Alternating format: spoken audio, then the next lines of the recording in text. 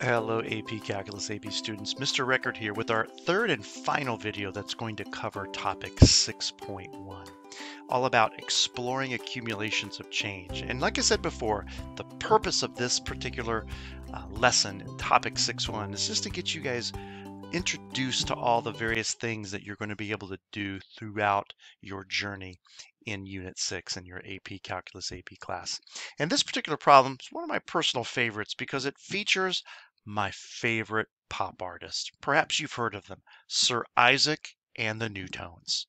And the problem that we're going to look at revolves around one of their current singles that's just been released to all the major streaming services. And we're going to take a look at all of the different downloads that this particular single has undergone over a 10-week period of time. So let's take a look at Sir Isaac and the Newtones. So here we are. The new pop music group sensation Sir Isaac and the Newtones have released their latest single on all the major music streaming services.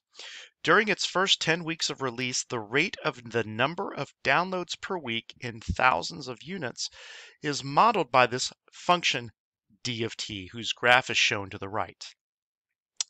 How many total downloads were purchased during this 10-week period? That's the question that we need to answer. Now, one thing that you want to make sure that you're very comfortable with is the fact that this function, this graph giving to you, d of t, may not look like a derivative. It may not look like a rate. It doesn't have a prime attached to it. It doesn't have any other kind of derivative notation attached to it. But we have to think of this as being a rate. We have to think of it as being a derivative. That's really important because we've learned something about whenever we're given a rate and we're asked to find a total amount, which is what's going on with this problem, is that we can basically take the two dimensions. We've got downloads per week and week as our two axes labels, and we know that if we multiply those two phrases together, our answer would be in downloads, which is what we're trying to answer here. And what better way to multiply two dimensions of a graph than finding the area underneath the curve and above this horizontal axis? So that is exactly what we're going to do. We basically need to concern ourselves with finding the area between this dashed line and this dashed line underneath that graph and above that horizontal axis. Now, it might not be the most comfortable, familiar geometric shape, and I get that, so we could chop this up a variety of ways. Maybe you want to do a little bit of a partition right about here when the weeks are at 4 weeks. Well, that's perfectly fine.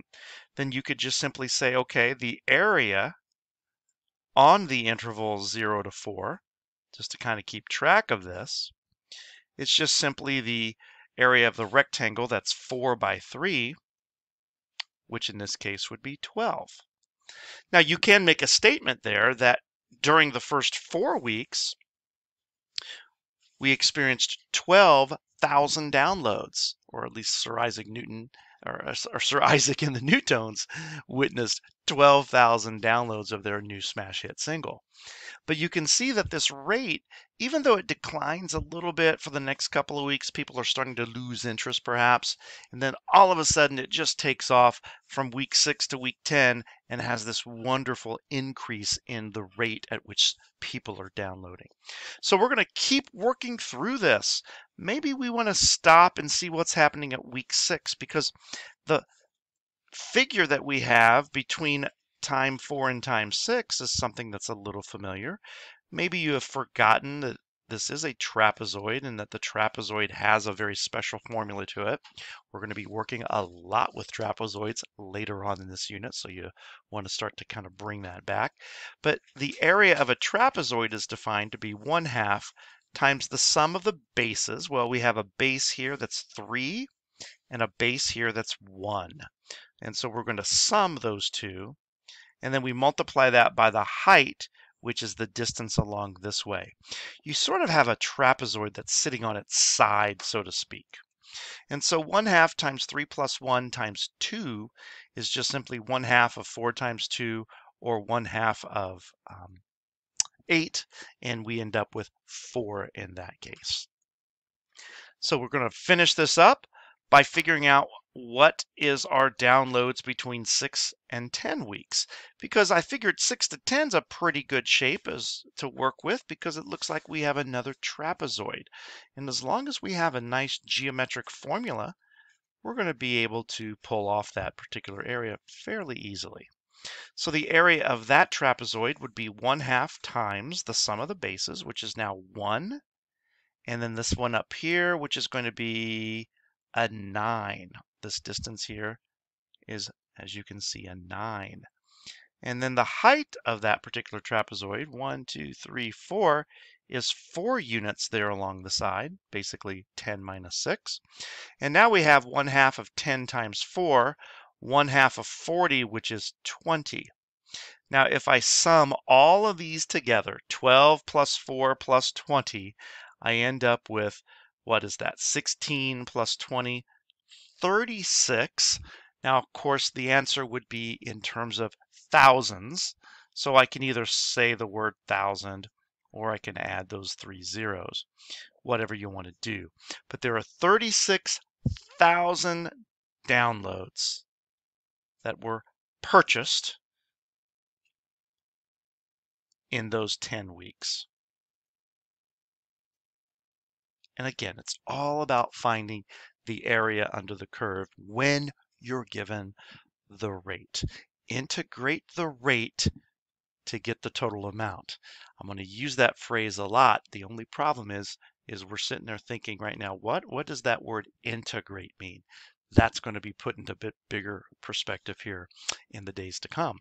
Now, I want to finish off this video lesson by maybe revisiting our example 2. And if you kind of go back, I'm going to take a page back here and look at this example 2 that I did in a previous video, where we had this particle P that moved in this straight line with this constant velocity.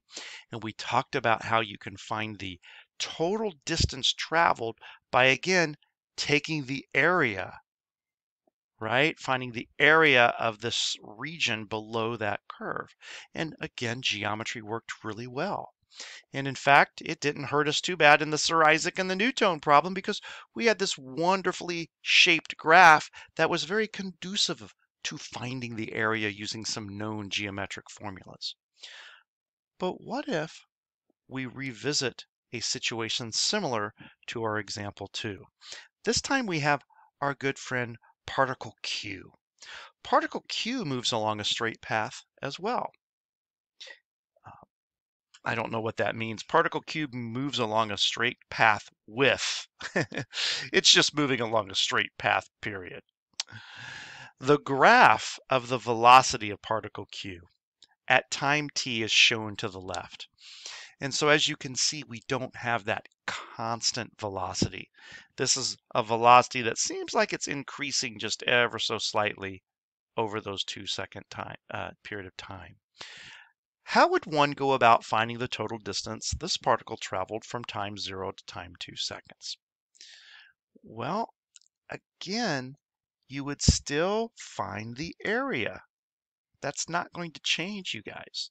The philosophy behind these problems are always going to be the same. If we have this positive velocity here, we can find the total distance by finding the area underneath this curve. But the problem with that is, how would we go about finding this particular area? Because of the fact that it's not very conducive to using geometry formulas. This curved part of this, maybe it's a parabola, it's very likely what it is going to cause us some issues. So we're going to have to think of this in a little bit of a different light in the days and weeks to come. And that situation that I've just presented to you really does bring into more focus what the topic 6.2 is about in our upcoming lessons. So anyway, I hope this kind of sets the stage for what's to come, and we look forward to seeing you at the next video.